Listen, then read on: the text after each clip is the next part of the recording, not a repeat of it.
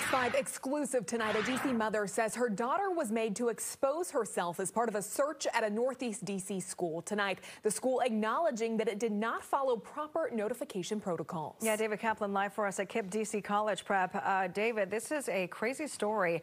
How is that girl feeling? I'm assuming a lot of emotions here for this family.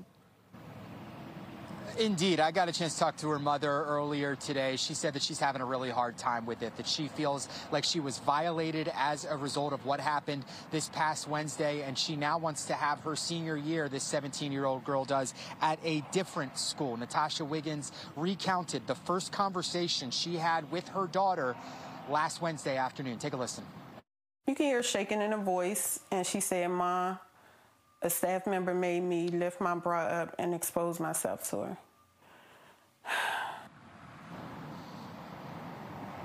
Side kind of says it all, doesn't it? Wiggins says her daughter got to school, walked through a metal detector twice, and it went off both times. Then administrators made a decision to do a private search. That's something that the student handbook allows for. This happened in a copy room, we're told. However, the handbook also spells out that Natasha Wiggins or any other guardian or witness had to be contacted if that search took place, quote, unless it's impractical to do so. Indications are there was no witness in the room when this girl was asked to lift her shirt and bra, according to mom. Now, Fox 5 requested a statement this morning from the school about this incident. They told us they reviewed video footage from the incident and statements from both the KIPP DC staff member and student in question.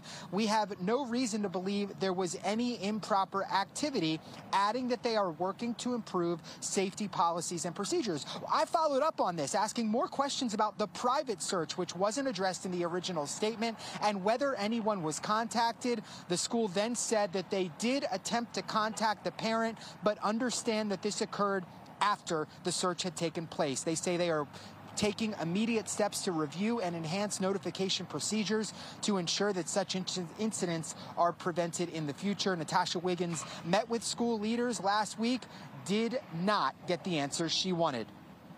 We continue therapy and counseling for my daughter and hold KIPP responsible. And that's what this is about. It's that you think there needs to be more accountability here. That you Absolutely. And I don't want it to happen to no one else's kid.